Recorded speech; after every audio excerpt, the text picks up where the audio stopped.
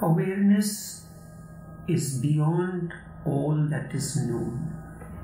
It is said God created man in His image. What does it mean? When we think of that God created man and we consider it to be the physical appearance, God is not a physical appearance. It is unknown and unknowable, unmanifest. Yet still it is manifest. You cannot know it by ordinary means. It is invisible and yet still it is visible. But it is visible through its manifestations. Just as you cannot see the electric current, but you can see its manifestations. When electric current passes through the various instruments, its manifestation becomes evident. One of the most important and clear explanation of this comes through a 3rd century Hindu mystic, Shankar. He comes from the southernmost tip of India. It is said he was found wandering in the Himalayan mountains.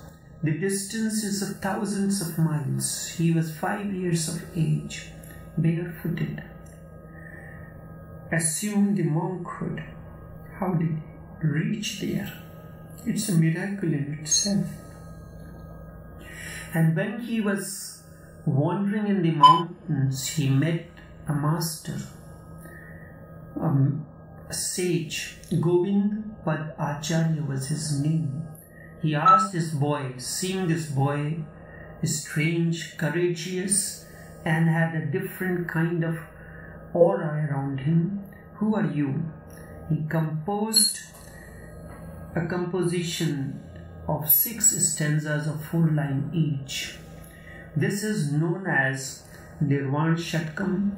Shatkam means one that is of 6 stanzas, a composition of enlightenment or renunciation or deep understanding or the being or the soul or the ruh, composed in 6 stanzas, known as Nirvana Shatkam.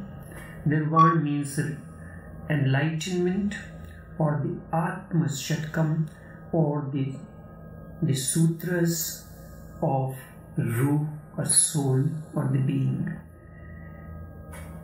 It is a beautiful composition, musical, and it has a rhythm. Mano buddhi ahankar chittani naham, na cha shrotra jivve na cha grana netre, na cha vyoma bhumir na tejo na vayu, chidananda rupa shivoham shivoham. I am not the mind, nor intellect, nor ego sense, nor reflection of the inner self or chitta, or the memory or the storehouse. We continue to live either by our intellect or the ego sense or the storehouse of the memory, or we continue to live with a combination of all these. At times, always intellect comes to operate, ego comes to operate. We operate through the past memories. Then he says, I am not the 5 senses, the eyes, ears, nose. I am beyond all that. So that which is beyond all that, what is that? You remember you are listening to me, but you are not seeing. You have an experience that this voice belongs to taoshobuddha. So you can recognize it. But if you can see it also, and then the eyes, whatever it is seeing, a form is made and it is put in a place, then the sound, the ears record a sound and put it in a place, and then that which controls the sense organs, the meditation, dhyan, it confirms, yes, the person that you are seeing and the person you are hearing is the same. So there is something beyond the sense organs, that is meditation. The eyes, ears, throat, nose, skin. I am not the five senses, instead I am beyond that. I am neither the five elements of which the human body is composed of, the ether, the space, the earth, the fire, the water, the wind. Then who are you? The question comes. I am eternal, all-knowing and bliss, born out of my own free will, self-illumined, love and pure consciousness. It continues. Neither can I be termed as energy, the life force, nor five types of breath that comes into different parts of the body, nor the seven material essence, nor five matter coverings. Then I am neither the instrument of illumination, the procreation, motion, grasping, or speaking. Then again a question comes, then who are you? I am the eternal, all-knowing bliss. My form is eternal, unborn, unmanifest, pure, love and pure consciousness. Continues. These are the attributes. I have no hatred or dislike, nor afflictions, nor liking, nor greed, nor delusion, nor pride, nor hallucination, nor feeling of envy, nor jealousy. I have no duty.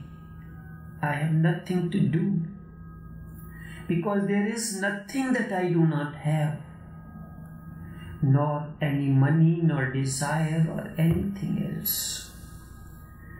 I am not even liberation. I am indeed the eternal, knowing, bliss, unmanifest, love and pure consciousness. Then another thing comes up, that some people are concerned about virtues. They are busy in collecting the virtues. Others are vices. I have neither virtue nor merit.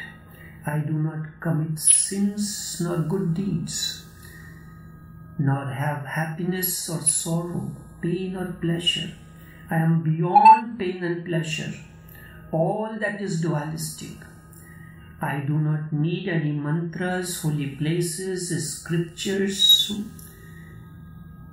It does not matter what is scripture that you are talking about. Scripture in general, nor rituals, nor sacrifice. I am none of the triad, because there is three things.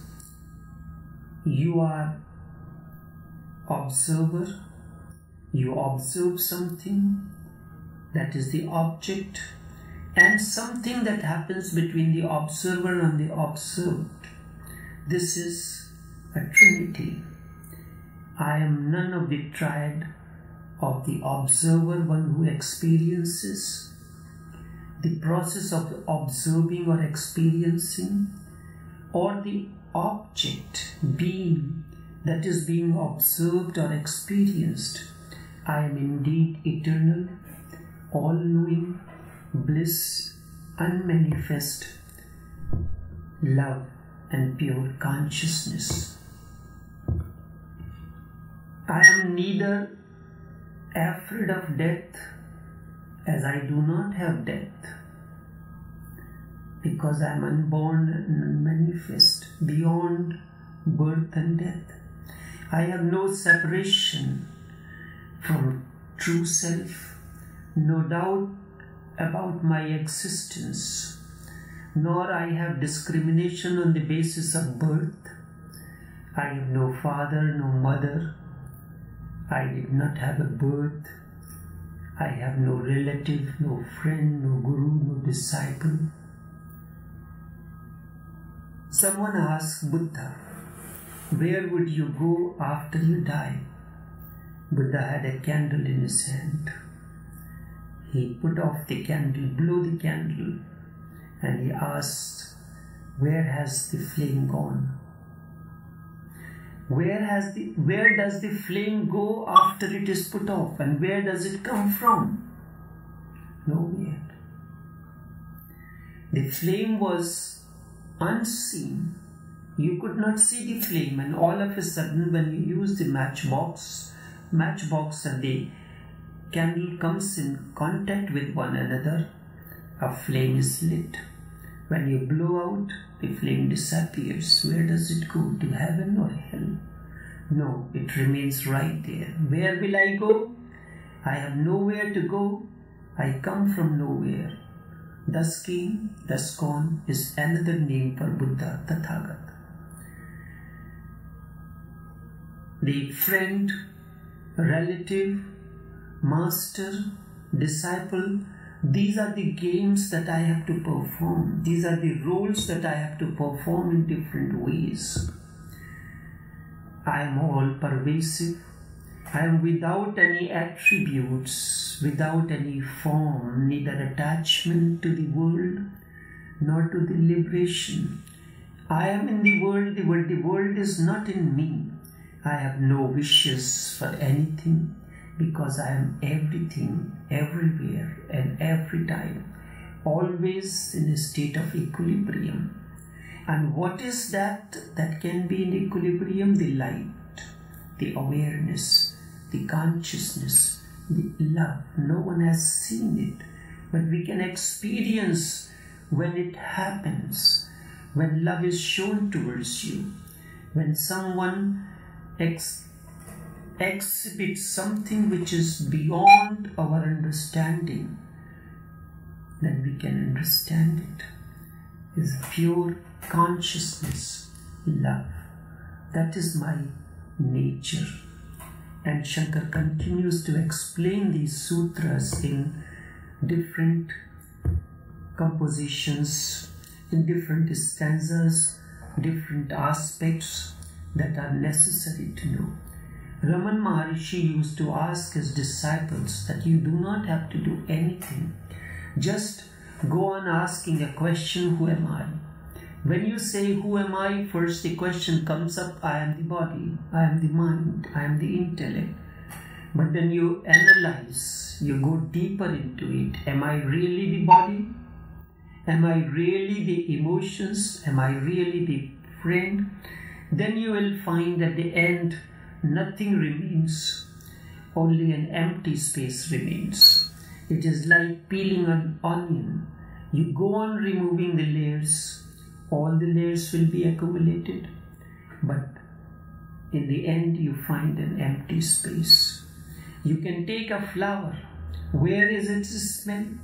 The smell of the flower and the fragrance and the beauty is sum total. You cannot remove the petals and put them together and you say that it will have a beauty, it will have a fragrance, it is gone. Awareness is to be aware that you are not the body and the mind. You are aware on your own authority, not because the scriptures say so or the master says so. This can come out of your memory as well. And then you can go on repeating every morning and evening, I am not the body. Certainly that will not help. It is not a question of repetition. Instead, it is a question of deep understanding. And when understanding dawns, you know, you do not need to repeat. You are repeating, you go on repeating your zikr, sutras, mantras, whatsoever it is, because you do not know. And if you understand, then what is the point of repeating? I have heard of a monk who stayed with a master once. Every morning he would sit and chant a Sanskrit mantra. I am not the body, I am not the mind. I am pure Brahma, the ever-expanding consciousness. He continuously used to chant this for 1.5 hours. First day the master did not say anything. Second day again he remained quiet. And the third day he asked him, "You seem to have not known it as yet." The disciple was dazed because normally we are asked to chant these mantras, these words. Because if you have known, then there is no need to chant. And chanting is not the way to know. Knowing is to know something is an altogether different process, different methodology. If you have known this, then it is foolish to continue to repeat. And if you have not known it, then too, it is foolish, because just by repeating, how can you know? How can you know by just repeating it? Certainly not. If man goes on repeating that I am a man of great sexual potential, you can be certain that he is important. Why repeat it? I am a man, and that too very potent and powerful. And if a man repeats this 1.5 hours every day, what does it mean? And what does it matter? If someone goes on saying, "I love you, darling," 3-4 times a day, rest assured the man does not love the darling. If he has really loved, then there is no need to repeat. His expressions, his gestures, his presence will reveal that. It shows that something that is just opposite is in his mind. He repeats because deep down he knows that he is impotent. He does not love. And he does not love the darling. Now he is trying to fool himself with saying that I am a powerful man, I love you. If you are powerful, you are, then there is no need to repeat it. The master told the monk, this shows that you have not known. This is a perfect indication that you are still identified with the body. And by repeating it, you are fooling yourself. How can you get out of this? How can you know? How can you understand that you are not the body if you go on repeating it? You have to go through the process that Raman asked. Raman told his disciples, you have to do nothing else, simply ask the question, who am I? And this is what the scriptures say. And one of the hadith says, Manar fanabsahu arfanab rabbahu. One who has known himself. Knowing himself or knowing yourself, what does it mean? Does it mean that I am a man, I am a very important person, I hold a high position? Does this mean? No. It means what is your reality, what is your identity. And that is that I am not the body, not the mind, nor the intellect, nor the memory, nor the relation. Before I was born, I did not know my father, I did not know my mother. And even after I die, I will not know, even if I meet them on the street. I will not know that this person had been my father or my mother in the past lives. But the memory remains. To understand, you need to be a witness. Then, when hunger comes, watch whether it is in the body or in you. You will realize that your body needs food. When illness comes, again watch where it is, in the body or in you. But we go on saying that I have a headache. Yes, the body has a headache, and I am aware that my body has a headache. I am aware that there is a problem in my stomach, but I am not sick. Because I know that I am not the body. Body is the dwelling place where I dwell. mind. The thought is not mine. I am not the thought. But I illumine the light that I am, that illumines a thought. It comes on the screen, does its work and disappears. An idea comes, watch where is it coming from, in the mind or in you. When a feeling arises, again watch. By being more and more watchful, you will attain to awareness one day. By repeating, no one has ever attained to awareness. Buddha used to emphasize to his monks to begin with mindfulness. Mindfulness is the mechanism through which you will learn to be aware. And you do not need to be mindful of big things. Begin with the small things that surrounds you. For instance, you put on your clothes, you take out your nice shirt, a jacket, shoes, you put on all that. Throughout the day, you get the compliment, it gives you elegance, it protects you. When you come back, how do you treat these? Are you treating these lovingly? When you return, the key for the car is very important. The key for the house is very important. When you return home, do you place it mindfully? Or you just put it and then afterwards you create a chaos in the house and inquire, where is my keys? How will anyone else know where is your key?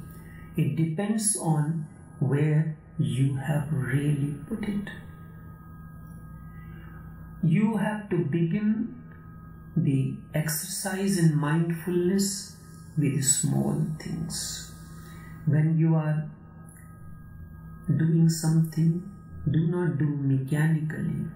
Instead, be aware every moment that I am lifting the cup and it is now touching my lips. It is going through the esophagus. And when you begin to be aware of small things, you are mindful of that. Slowly and slowly, something dawns within you. Something becomes established in you, and that is your awareness. Then you realize for the first time that I am not the body, nor the mind, nor the intellect, nor the ego sense, and not the storehouse of the memory. I am eternal, unmanifest, embodiment of light, born out of my own free will, and bliss is my nature. Bliss is my nature.